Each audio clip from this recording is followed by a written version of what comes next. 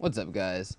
I'm Caleb, and today I'm going to be showing you a Photoshop tutorial of how to cut yourself out of a picture and put it on a new picture. In this case, I am cutting myself out of one picture and I'm pasting it to the background of this picture. Pretty much, this is the first picture that I have, and this is the original picture that I have of the myself. So what we want to do, guys, is Photoshop. This is Photoshop CS5 I'm running. File, open. You want to open up your new picture or any picture that you have that you want to cut out. In this case, I'm going to open up myself. You're going to click the unlock button up here, and you're going to drag down and create a new layer. To do that, just hold down your copy or your layer and drag it down right here. And right here is where this new layer is. So let me just delete those. Sorry, there we go. So we're going to go to the second layer, our original layer, and hide that one by clicking this little eyeball. Hide it, unhide it, hide it, unhide it. Now we want to make sure our top layer is selected, and we're going to crop out our picture. Now if you have, most of the times you'll have a bunch of stuff in the background. In this case, it's just a white background because this was a professional photo and I was on top of some kind of a white cloth, and pretty much, yeah, it was, I don't know, it was a good quality photo. Let's just say that. If you have a really nice camera, like a Sony camera or anything really good, or a nice little hand camera, just take a picture with that. HD, SD, high definition, or standard definition, doesn't matter. Now there's a variety of ways to crop yourself out of Photoshop, but I'm going to show you pretty much the fastest and the easiest way to do this.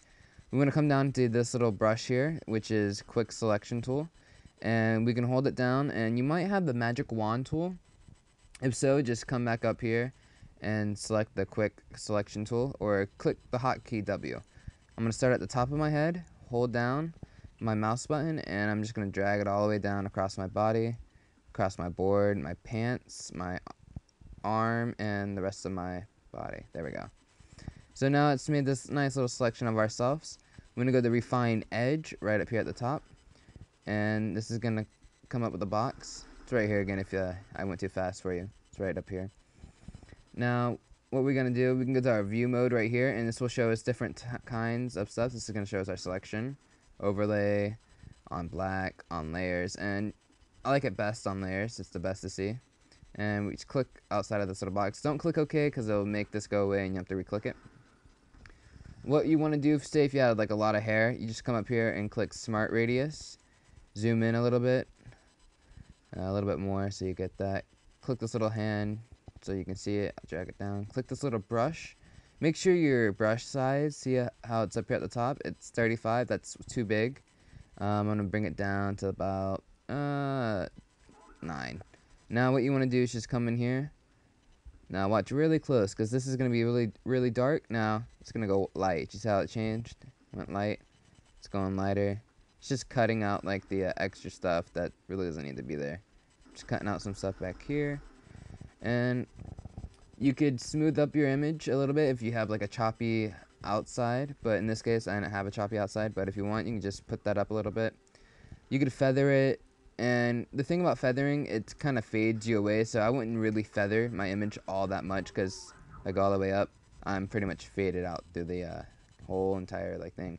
And when you feather things, say you feather a picture, if you feather it a little bit, sometimes you'll feather too much and the edge of your photo will be seen through from the bottom layer, and that's kind of bad. So I'm just going to leave this the same. It's really good just to play around with these settings right here in this adjust edge panel and really see what works best for you. I'm going to click OK, and I'm going to have this nice little outline of myself.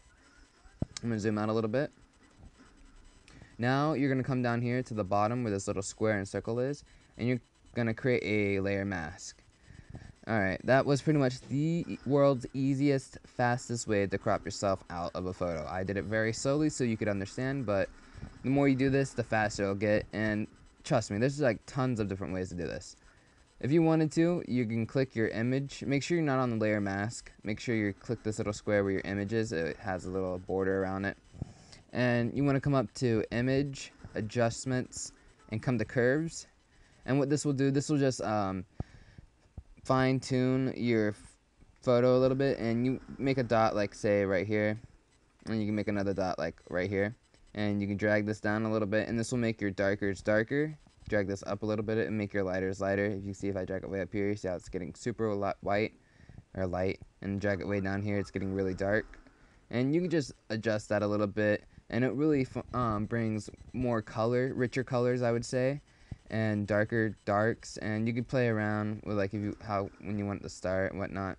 But I'm just gonna click cancel. You can find a good setting for yourself. All right, so now you have your photo cropped out. Now you want to open up your background. Your background can be anything you want. In this case, I went to Google and I picked up some abstract art of a rainbow with like a mushroom thing. It's like a waterfall rainbow with a mushroom. And you want to click this little layer here. And normally whenever you open up a thing in Photoshop, I don't know if I mentioned this earlier, but make sure to click this little unlock button here. And it's going to ask for a new layer name. You can call it a new layer if you want. I'm just going to click OK. It's going to be layer 0.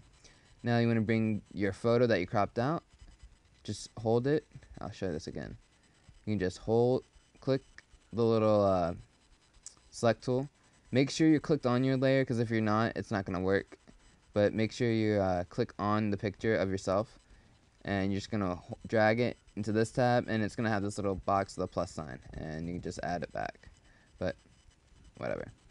So now your guy's going to be a little bit too big. In my case, he is. If he's in your case, if he's a little too small, you might want to shrink your background image. And make sure, and to do that, you just want to click the layer.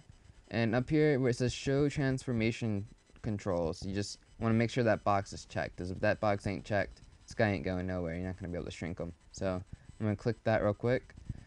Hold down the shift key to make like a perfect square. Shrink him down right about there. Let go of shift. Pull him up. He's still a little bit too big. Hold on shift again. Drag him a little bit smaller. That looks about right. Zoom in a little bit. Let's go in to about right here so you can see. Now, see if you can see I had like a rough edge around me. So it would have been better if I would have fine-tuned. Oh no, actually, I'm going to click apply. Oh, there we go.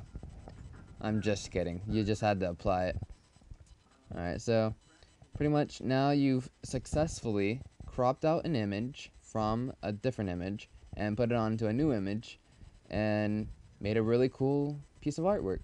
Congratulations, guys. You just pretty much done what I just said.